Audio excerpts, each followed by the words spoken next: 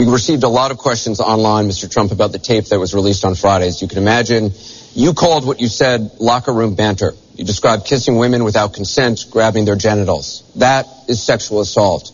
You bragged that you have sexually assaulted women. Do you understand that?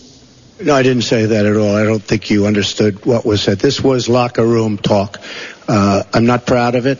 I apologize to my family. I apologize to the American people. Certainly I'm not proud of it.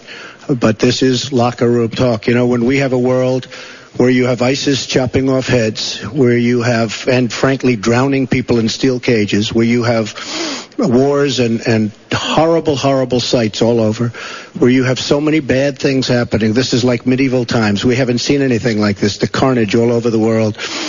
And they look and they see. Can you imagine the people that are, frankly, doing so well against us with ISIS? And they look at our country and they see what's going on. Yes, I'm very embarrassed by it.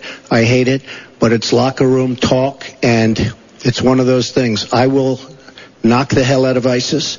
We're going to defeat ISIS. ISIS happened a number of years ago in a vacuum that was left because of bad judgment. And I will tell you, I will take care of ISIS. So, Mr. Trump, we should get on to much more important things and much bigger things. Just for the record, though, are you saying that what you said on that bus 11 years ago, that you did not actually kiss women without consent or grope women without consent? I have great respect for women. Nobody has more respect for women than I do.